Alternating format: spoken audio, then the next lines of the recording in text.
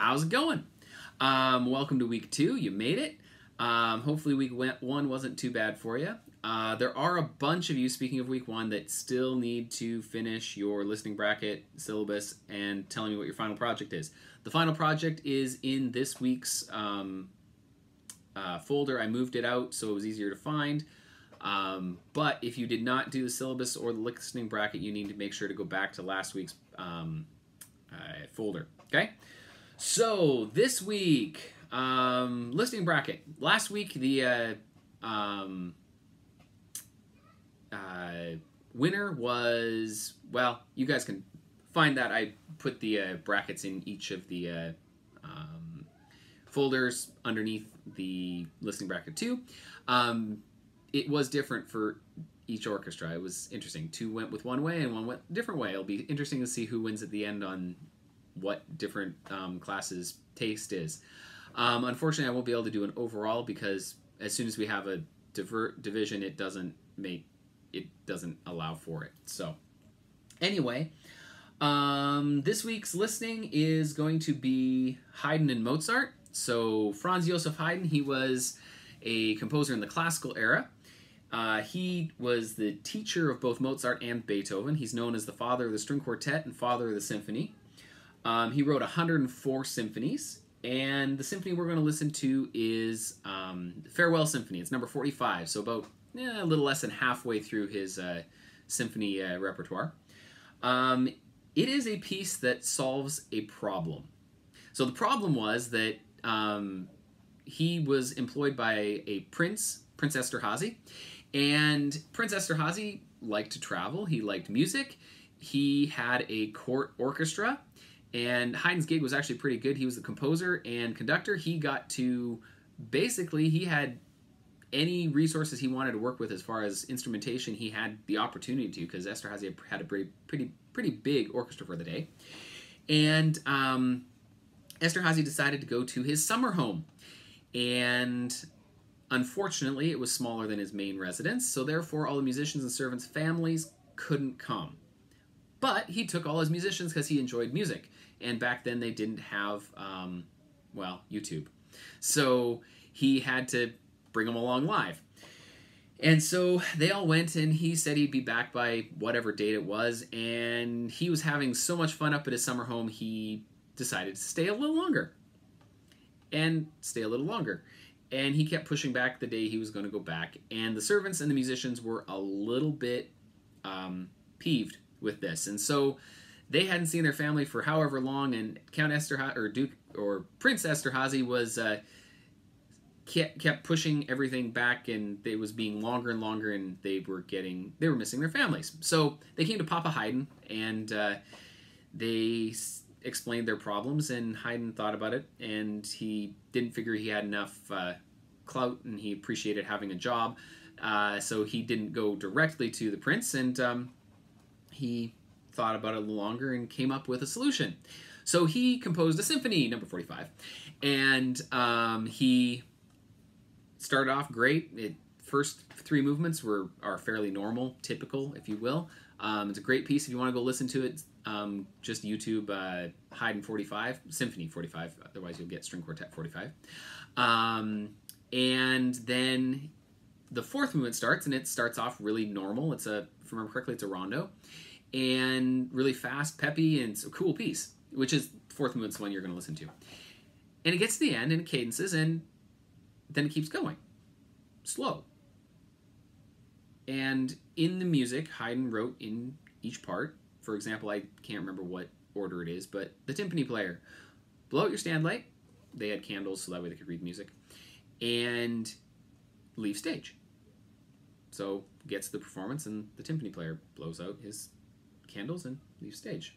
Next thing the audience knows, the trumpet players do the same thing and just walk off stage. This is not normal.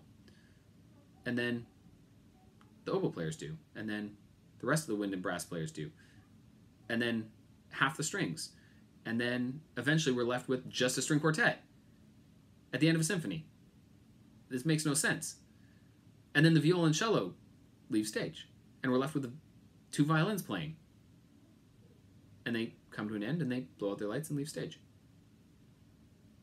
And apparently the Prince Esterhazy figured out what Haydn was saying, and very shortly thereafter they went home. So it was a musical solution to a real-world problem. Anyway, that reminds me, do you know why the string quartet couldn't find their composer? He was Haydn. Anyway, on to Mozart. So Mozart was a child prodigy, as most people who've heard the word or heard of Mozart know. He made his first composition before the age of 5. His first symphony was written at the age of 8, and his first opera was written at the age of 10. The name of that one is Bastiana Bastiana. I've actually played it. I was the rehearsal pianist for a college production of it, and I got to watch it, and I think I actually played violin too. Cool piece. It's got case of mistaken identity. It's got a love triangle. It's got magic. It's got a magician. I think it's only got 3 characters, if I remember correctly. I can't remember. It's been 15 years. Anyway, maybe a little less than that. Whatever. But that's Mozart. You can find a lot of information on Mozart. He's probably one of the most famous composers ever. He wrote Symphony Number 23, the one we're going to listen to. He wrote it as a single, uninterrupted movement, but it's got 3 tempo changes that are normal. It's fast, slow, and then fast. So it's got 3 movements. It's just they go straight through. There's no break like normal between a movement, just a short break. It's a cool piece. It's only 10 minutes long, which is short for a symphony. So the Haydn, you just listen to the last movement. This one, you're going to listen to the entire symphony. So at the end, after you've listened to the 2, make sure to put into the listening bracket which one you liked and why, and then that'll be your assignment for this week. Okay, so on to the practice section part of this video. So if you go to Schoology and you look right under the meeting links, there is a link to something that says Cora Cooper flowchart session practicing. And if you click on that, it opens up a flowchart. And this is to help you practice. So at the top it says practicing, what to do when it doesn't sound like you want it to, which is kind of the reason we practice, right? It doesn't sound like we want it to, so we practice to make it better so it sounds more like what we want it. And so it starts off with 2 options. I don't know why, and I know why. So if you don't know why, record yourself and listen really carefully. Try to listen, like make, 2 or 3 recordings at least, and listen to them and see what it is that you are missing, okay? And see if you can find it. And once you do, well, okay, if you can't, send a recording to me and I can help you out there. If you can figure it out, she has 6 basically broad categories of things that typically go wrong. Not too many things fall outside these 6 categories. So the first one is it's not fast enough. Second one, it's out of tune. I don't know the rhythm. It's inconsistent. Tone is poor, or coordination is poor. So the one I'm going to focus on today is it's out of tune, because that's the one that is the most likely to, it's the most obvious one that most people have problems with. So that's the one I'm going to start with. So if we go down there, it says first, listen. So play it through and listen really, really carefully.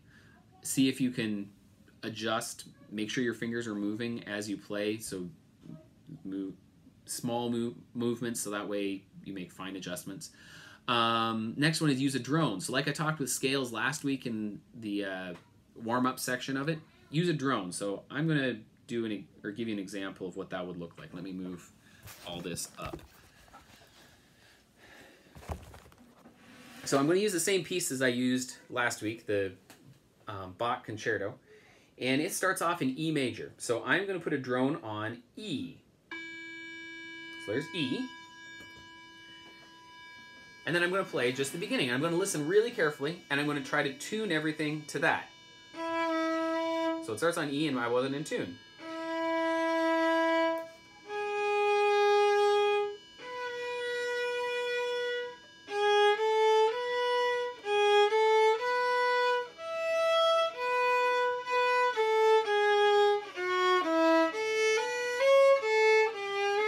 That was out of tune. There it is. There's the G sharp.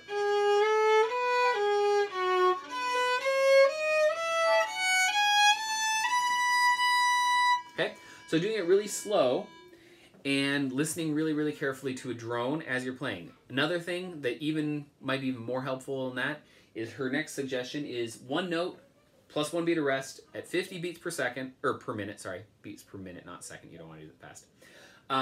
And play, let's see, and use no rhythm. So if I set my metronome to 50, sorry, I should have had that done first. There we go. So one note, one beat, and then one note, one beat of rest, and then one note at a time. Here we go.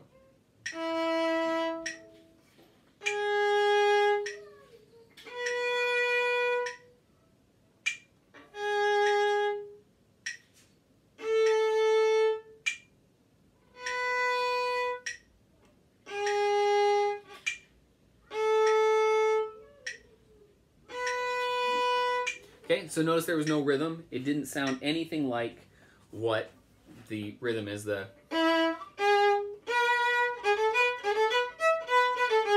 didn't sound anything like that. But it was a slow one note, and then the next beat's a rest, and then next note. So that way you can have time. Your brain has time to analyze, where's my next finger go? Is it a shift issue? Is it it's an extended third finger? Oh, I forgot about that. Gives you a little bit of time to work on that. Our next suggestion is play the arpeggio and the scale in that key. So I'm in E major.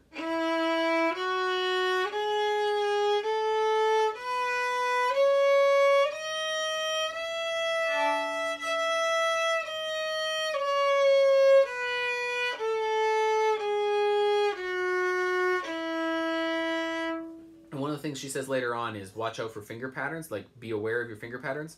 And for me, E major is an extended third finger, a high third G sharp, as well as on the A string, a high third D sharp. So I have to remember there's a whole step between each of my fingers. There's the half step. And there's the half step. Okay? And then the arpeggio. Okay. If you need, just Google whatever scale you're in, whatever key you're in, and then arpeggio and scale, and I'm sure you can find fingering charts for yourself. If you don't remember, if you have one of the habits books or you have something like that, I'm sure it's in there too. Well, actually, I know it is. Let's see. Ringtones and resonance. So what I've talked in class about third finger ring, so playing third finger, and you should hear your open strings ring, or fourth finger and the string above it should ring. Okay? You should be able to actually see the strings vibrating as well. And just listening for that and watching for it is something that can help you with that.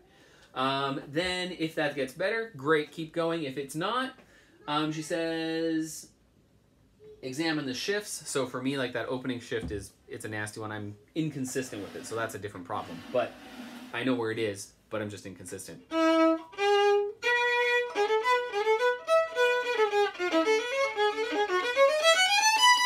Okay? But finding out if it's a shift that's causing your intonation problem or if not. Some of you it might, some of you it might. If you're not shifting, it's probably not a problem. Look at the finger patterns. Like I said, for me, E major has that high third finger that can sometimes be flat, or tends to be flat. Another issue is sometimes if you're playing in C major or in G major, on the A string, it should be a low 2, it should be a C natural, and you're not used to the second finger being low or using your second finger if you're cello or a bass. Making sure that finger pattern you're recognizing and you know what you're doing, okay?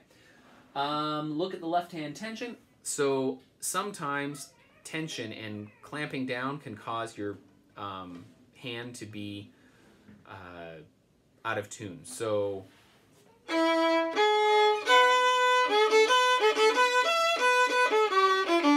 okay, that would really, really badly, right? Obviously, it was a lot of extra weight from here, but it was also a case of my fingers didn't have the ability to adjust. I was so tense that once they went down, they weren't moving. So making sure your fingers are only pushing down on the string is enough that they can or only enough to stop the string and prevent or make the pitch. It shouldn't be any more than that. It should just be fairly light, actually.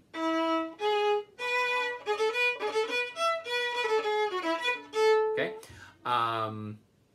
If you're pushing too hard, your fingers won't be able to move and adjust, and so if you make a wrong note or slightly out of tune note, you won't be able to slide it into tune and it'll sound really bad. So make sure it's light enough that you can still move your finger just a little bit. Another thing, suggestion she has is sing the tune. So dum bum bum da da dum bum bum ba da dum, and the more you sing it, the more it's called audiation. So you can hear how it goes because you can make it with your voice, and then the more you can anticipate it with your mind, you can hear it better in your head. I know it sounds weird, but you can hear it in your head. You're more likely to make it right on your instrument. And then play an octave lower. So if you're playing something that's way high in position, that's a bad example. So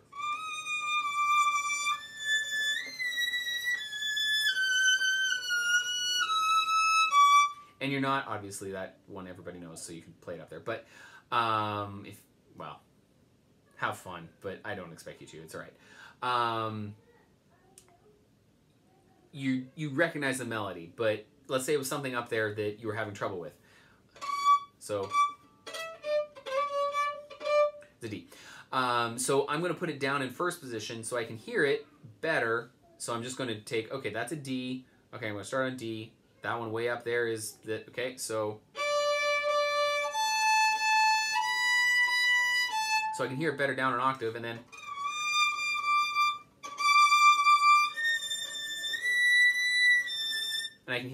I can put it up there now that I understand what it's supposed to be sounding. It's kind of like singing the tune, it's just putting it down an octave, okay?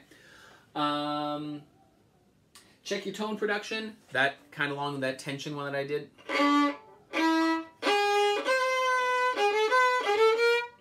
It's really bad. It's tone production. It's also a bow issue. It's tension over here, but a tension here too. So that would go over to the tone one on the left orange squares. And then check your strings. Make sure your strings are in tune. First thing you should do before you play is double check your intonation or your strings and being in tune. Use a tuner. And then all these problems, your foundation's at least in tune. So you can listen for that third finger ring and you know it's in tune. That's why I tune you every day when we were in class, okay? And then the last thing she has there is listen. And if it still doesn't get better, again, shoot me a recording of it and I'd be more than happy to take a look at it for you too, okay? So that is the flowchart, and if you have any questions about anything else on the flowchart, I will get to them eventually, but before I get to them, if you have a question about, I know I'm having a problem with speeding it up. How do I do this? Shoot me an email or a message and I'd be more than happy to do it. So, okay, that's it for this week. We'll see you around. Bye.